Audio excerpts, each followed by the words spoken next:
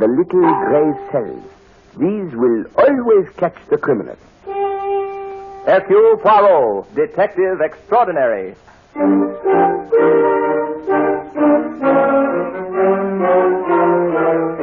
From the thrill-packed pages of Agatha Christie's unforgettable stories of corpses, clues, and crime, Mutual now brings you, complete with bowler hat and magnificent mustache, your favorite detective, Hercule Poirot, starring Harold Huber in Murder is a Private Affair.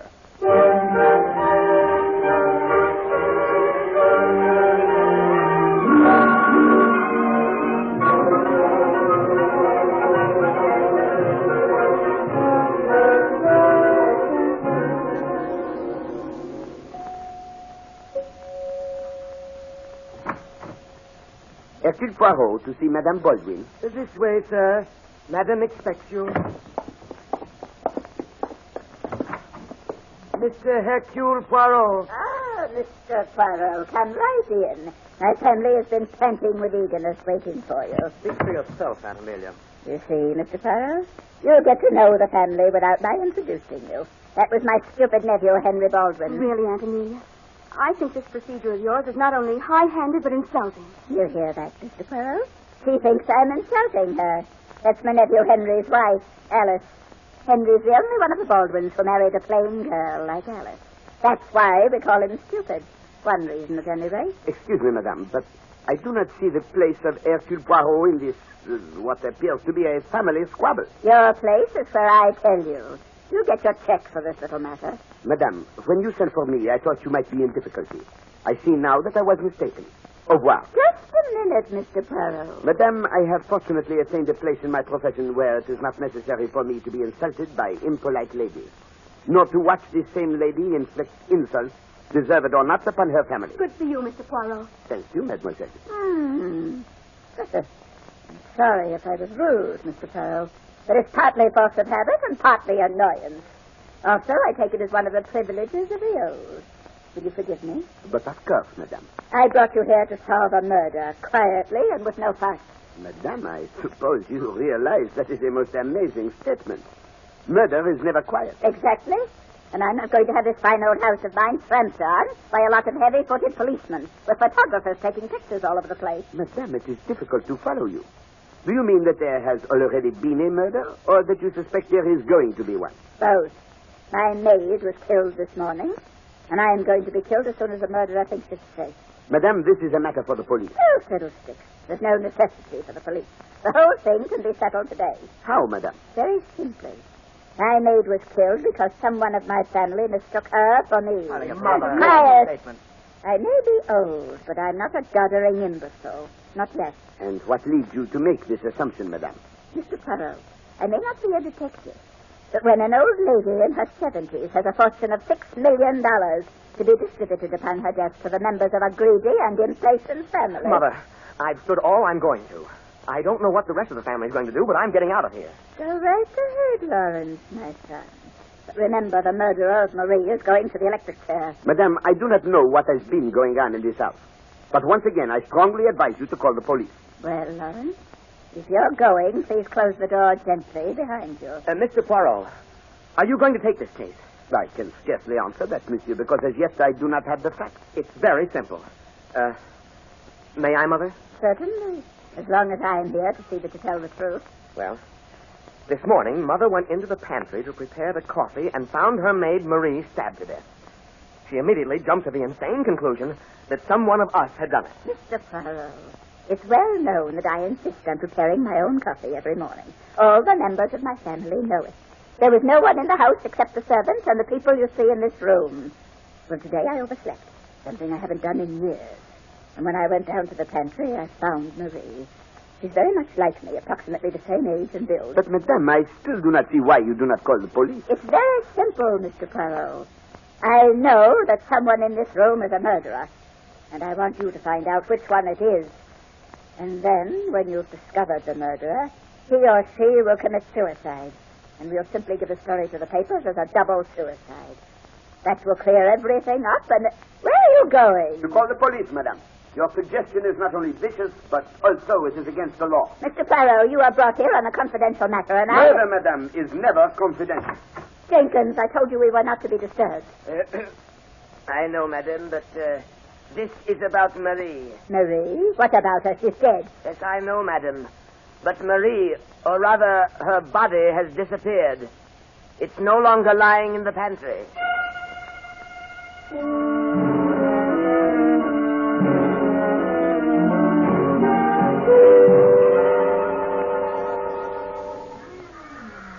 Don't feed the animals, miss. It's against the rules. Lawrence, look at that magnificent beast. Look at the way he walks up and down the cage. Tigers do have power in their walk, don't they, Olivia? They're beautiful. This is vaguely reminiscent of you, darling. That same feline grace. Why, Lawrence, you improve each time I see you. You couldn't, Olivia. You were too overwhelming the first time I met you. When I was engaged to Henry Baldwin, you mean? By the way, how is dear Henry and that stupid little wife of his? Worried, Olivia. Very worried. How did it go? Are you sure it's all right to talk here? In the Central Park Zoo, my dear. No one's around but the tigers and the children. No, I don't know quite how to say. Oh, Mother blew up, of course. I knew she would. Oh. Don't jump, Lawrence. She can't get at you. Well, I'm nervous. Mother went right to work, assembled us all in the library, and accused one of us of trying to murder her. Was she frightened? Well, that's hard to say, Olivia. You know, in many ways, Mother is like you. You're both strong women. Maybe that's why I love you so much. Oh, never mind that, Lawrence. Go on about Amelia. She called in Hercule Poirot. Poirot? That's right, Tiger. I don't like it either. Poirot's about the only one smart enough to see through this. Then you think we ought to drop it, huh? No. No, we'll just have to watch our steps, Lawrence.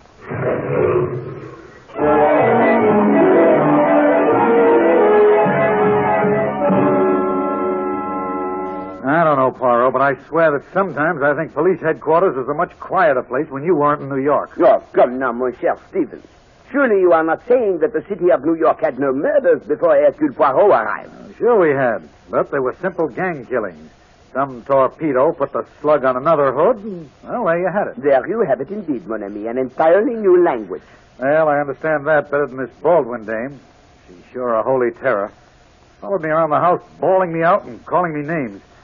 Poirot, where is that maid's body? Alas, mon brave, that is a question that I ask myself. And who could have taken it? Now, you tell me that the whole family was sitting there in the library with you. That is right, monsieur. And we checked on the servants. None of them could possibly have moved it.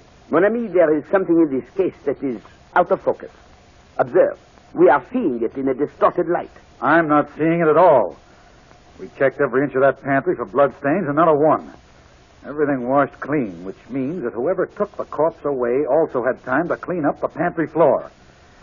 Poirot, I'd give my eye teeth if you'd gotten a look at that body. It is not the body that bothers me so much as the feeling I have that unless we are careful, there will be another murder. So you believe the old lady's story that someone's out after her? I neither believe nor disbelieve it, Stevens. There is something that we have missed. Something that is in the back of my mind. Something that would open up this whole case for us. Now, look, give me something to go on, will you, Poirot? Do you think that the old lady Baldwin is in danger, or don't you? But of course she is in danger, mon ami. But from what source, I cannot yet tell. Sometimes I almost feel as if... As if what? As if she were in danger more from herself than from anyone else.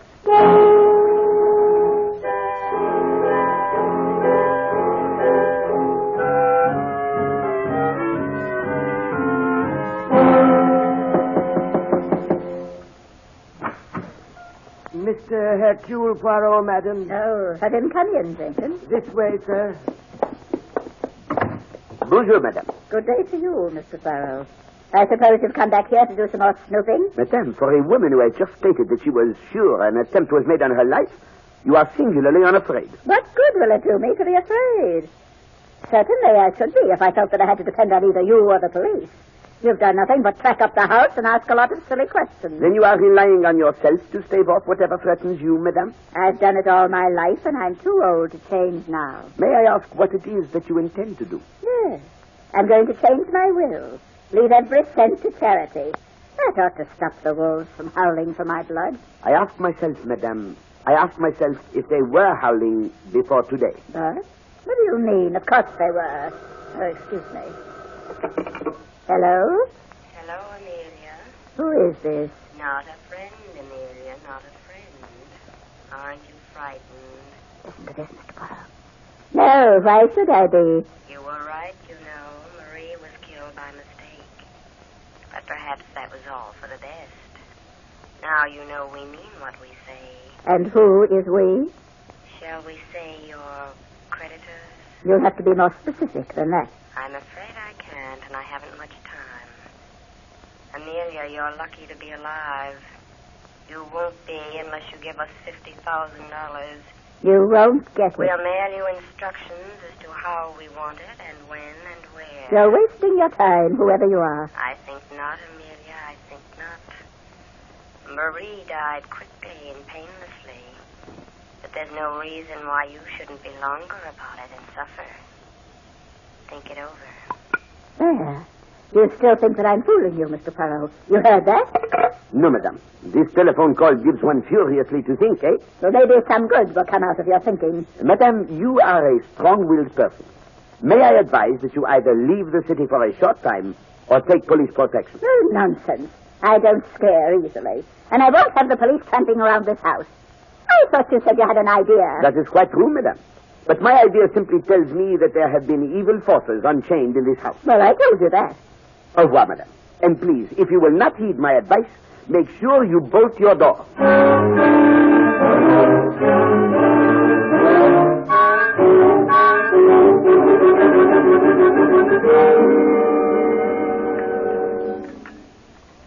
Henry. Yes, dear? Say, this will be exceptionally good coffee tonight. Thank you, darling. I married a good cook, didn't I, Alice? Yes, Henry. You married a good cook. Henry. Yes, dear? Oh, nothing. Come on. There's something bothering you. I can see it with that little worry line between your eyes. Henry, why did you marry me? Oh. So we're back to that again, huh? Yes, we're back to that again. I was Alice Lennox, a plain little girl, and you were Henry Baldwin, nephew of the great Amelia. Oh, it was all wrong. You mean you don't love me, Alice? Not love you. Henry, you know I'm so mad about you it hurts. It's just that I can't understand why you married me. Because I love you, darling. And what about Olivia? Oh, Alice, that's just part of my wild oats. Every man who's worth his salt is entitled to a few wild oats, darling. I never should have married you, never. But, Henry, you don't know what it meant to me. You don't know what you meant to me. Here I was, perfectly resigned to living out the rest of my life as an old maid, and then someone beyond my wildest dreams falls in love with me. Darling, it happens sometimes. I feel that is, dear. I'm afraid. I'm afraid to let anyone in. I'm so sure that every time I open that door, someone will be standing there who'll take you away from me. Now, don't worry, darling. Bonsoir, madame. Bonsoir, monsieur. May I intrude for a little while? Oh, why, yes, come in. Oh, but I see that I interfere with your dinner. That is unforgivable. No, Mr. Poirot. We're just finishing. Get some coffee? No, thank you. I will be brief, eh? That little scene this morning at the house of Madame Baldwin, that was most unfortunate, n'est-ce pas? Well, we're quite used to Aunt Amelia's tantrums, Mr. Poirot. You mean, monsieur, that your aunt is as insulting as that always? Only since Henry married me, Mr. Poirot. Madame Baldwin objected to your marriage, then? Only enough to cut Henry out of her will altogether and have him fired from his job. Ah, yes. Madame Baldwin is a stubborn woman. Well, this was one time that she didn't get her way. I married Alice and not Olivia. Pardon? Olivia? Olivia Wilson, the actress. You've heard of her? Not until now, mademoiselle. Tell me, in the Baldwin family, there are you, Monsieur Henry, and Madame Baldwin's son, Monsieur Lawrence, and that young lady who sat in the library so quietly and said nothing, yes? Oh, that's Jean. That's Lawrence's sister. She's a very sweet girl, Mr. Poirot, but completely terrified by Aunt Amelia. You needn't worry about Jean, darling. She's the smartest one of us all. And what makes you say that, Monsieur Henry? Well, a few years ago, Jean fell in love with a nice enough boy by the name of Harrison. And, of course, Aunt Amelia wouldn't hear of Jean marrying him. You see, Aunt Amelia likes to choose the people that Baldwins marry. So, poor little Jean didn't marry Harrison. But she is one of the Baldwins who has her cake and eats it, too. She still sneaks out and sees him on the Oh, side. Henry, don't. You make it sound so mean and hateful. Yes, there is so much in this case that is spiteful and evil, madame. So much that it worries me. Tell me, Mr. Poirot, have you found Marie's body yet? Not yet, monsieur. Mr. Poirot, why did you really come here? Do you think we had anything to do with what happened? I came, madame, to see if you had a telephone.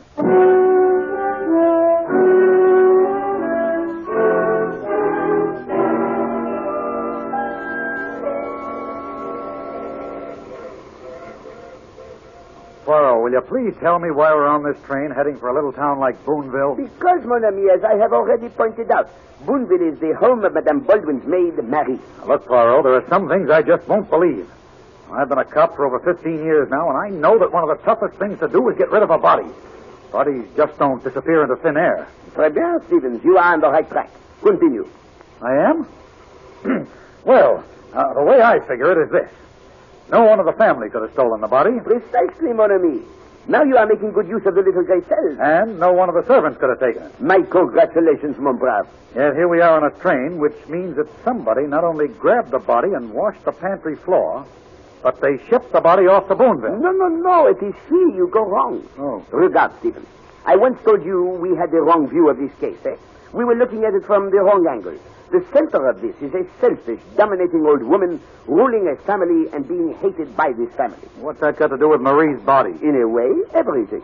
You have just said that no one could have taken the corpse, and you were right. And yet the body was taken away and the floor washed. There is therefore only one possible explanation. Sure. The body got up and walked away. Exactly, mon ami. But first, Marie washed the pantry floor, so we would think that the bloodstains which had never been there had been washed away. What? What are you trying?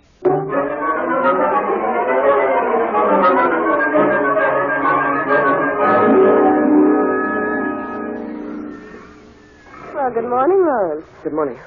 I've been waiting here for you for some time. I rather expected you'd be late after reading the morning papers. What do you mean by that, Olivia?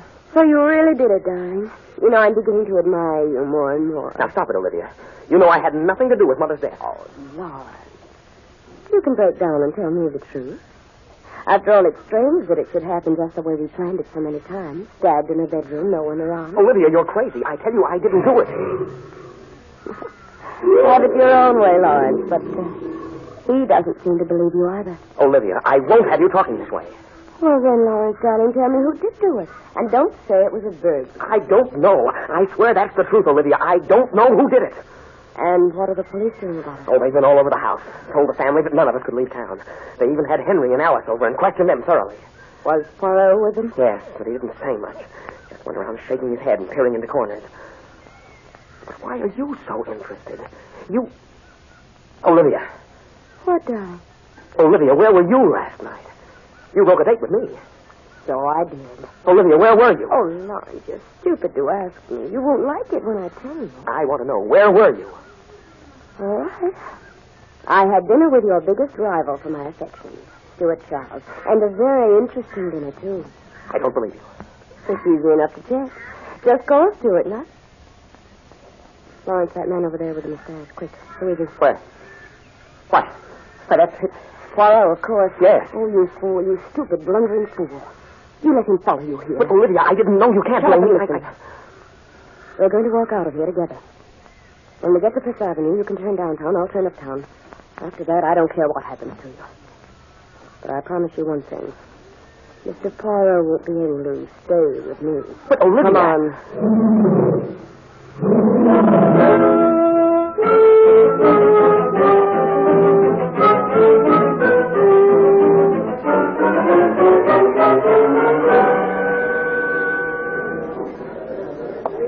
Henry, darling, I'm sorry I'm late, but I had to get rid of a man.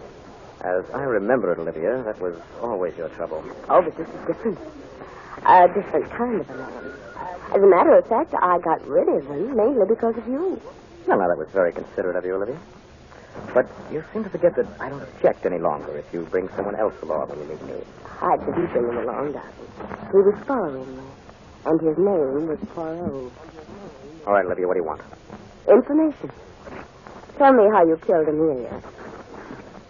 If I had, I wouldn't be fool enough to tell you. Henry, don't you ever get bored with that dull wife of yours? That is an interesting question, Mademoiselle Olivia. Oh, But I feel that I can give the answer. I was sure I'd shaken you off. But of course, that was the impression I wanted you to have. What's the big idea, Olivia? Is this something you're trying to spring on me? Monsieur, I assure you that this is one time that Mademoiselle Olivia is completely innocent. She had no idea when she telephoned you that she was arranging an appointment for 3. Tell me, monsieur, why did you meet Mademoiselle? Why should I? Because it is most important. Mademoiselle Olivia is involved in a plot. In this plot, she has 2 assistants. One of them I already know. The other I am seeking. Well, that's ridiculous. That's the most absurd story I ever heard. A plot. Really, Mr. Poirot, your mind is much too melodramatic. But of course, mademoiselle. We have had a murder and many threats. That is not melodrama, eh, mademoiselle? A murder? Was that two? Ah, no, only one. Mary is in perfect health. She's what? And now, will you tell me why you consented to meet, mademoiselle? Because of Alice, Mr. Poirot. Oh, Henry, darling, that's funny. It's too funny. Strangely enough, mademoiselle, that is the one reason that I will accept. Well, thank you, Mr. Poirot. You know how Alice feels about our marriage. She's worried all the time because she thinks she isn't beautiful. How right she is. She has more charm and sweetness in her little finger than you have in your whole glamorous makeup, Olivia. Mr. Poirot, you can see for yourself that this girl is a troublemaker. She's always been that way. And when she phoned me and told me that she had something interesting to tell me, I thought I'd better meet her and see what mischief she was cooking up now. I see. I wonder if you do, Mr. Poirot. I could hardly call your progress startling up to this point. And you are right, mademoiselle. But there have been too many cooks in the mischief in this case. It is time that Hercule Poirot took over the cooking. And I assure you, I shall cook the goose of the murderer.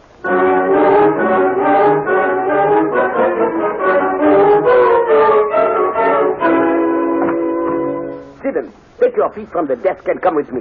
Where are we going? What are you up to, Poirot? I have been making assignations. What are you talking about? We have a murderer to catch. Precisely, mon ami. A murderer who killed for hate and love. And therefore, I, Hercule Poirot, have been playing Cupid. Excuse me, Poirot, if I say this is the first time I've ever seen Cupid with a mustache. But of course, monsieur. And I assure you that I am not particularly proud of the role. In this case, I am bringing together two people whom I dislike. But come, I have set events in motion which should catch the criminal. All right, but I wish you'd tell me what you're going to do. There are too many suspects in this case, Poirot. Any one of the family could have done it. Not one of them has an alibi for last night. And do not overlook Mademoiselle Olivia. She is a most dangerous woman. Now, look, if you know who did it, let's arrest him and get it over with. A miracle, a taxi. Huh? Taxi! Where are we going? 298 Preston Drive, please. That's where Henry Baldwin lives. He the guy who did it? Mon ami, I do not think that Monsieur Baldwin is at home. Poirot, will you please tell me what's going on? Mon cher Stevens, I told you that I am not proud of what I have done, eh? But murder is a crime which calls for any action. And what did you do? I think, Stevens, I have sent out an invitation to murder.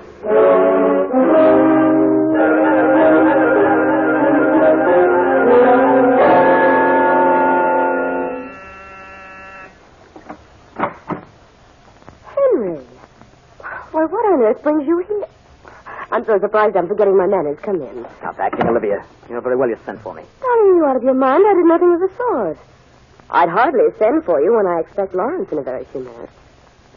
And I don't think he'll be very pleased to find you here. Well, then what's this, a gag? It's a telephone message, obviously. It says that you're to come over here right away. Henry, I swear to you I didn't call you. Olivia, if you're lying to me... Oh, I twist my arm. But look at me. Henry, I didn't send that message. All right. I believe you. But who did? I don't know. Somebody is trying to involve us in something. I'd better get out of here before Lawrence shows up. It couldn't have been Lawrence. I don't care who it was. I don't want Henry, to... do you think Poirot could have done it? What? Why would he do a thing like that? I don't know, unless he thinks that Thinks what? I killed Amelia. Why would he send me a message to bring me here? I don't know. But, Henry, I'm glad. Aren't you? I'm getting out of here. What are you afraid of, Henry? I'm afraid of a lot of things. Of course you are. You've always loved me, darling. You know, in your heart, you'd have married me in a minute if only Amelia had had the brains not to object to our marriage instead of trying to throw us together. Well, that's not true. Isn't it? Isn't it, Henry? Oh, darling. Lawrence. No, it's not Lawrence. Me, Alice. I can explain, Alice. You don't have to explain, Henry. Just what I always knew. Alice! Henry, make her put down that knife. No, Olivia. I used this knife once before. No, don't say it. Yes, Henry. I killed Aunt Amelia. I always hated her. She was evil. And she hated me for marrying you. She tried every way she could to ruin our life. I never thought of killing her until that dreadful day when someone put the idea in my mind. With Marie. I did that, Alice. We wanted to frighten Amelia into giving us some money. We never thought of murder. Funny, isn't it? You should put the idea of murder into my head. I'm going to kill you, Olivia. You'll never have Henry. You're not going to live, Olivia. Put the knife down, Madame Alice. Drop it. So it's with you. With you all the time. With you who sent me the note telling me I'd find Henry here. Yes, Madame. I had to make you drop your mask and come out in the open. Reveal yourself. As I said to Madame Amelia the other day, murder cannot be private.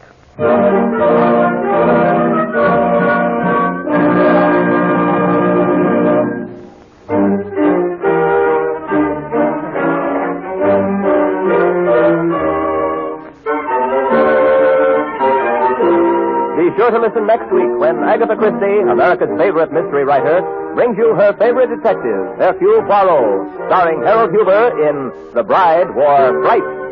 Music for Hercule Poirot is composed and conducted by Sylvan Levin. The program is directed by Carl Eastman. This is the Mutual Broadcasting System.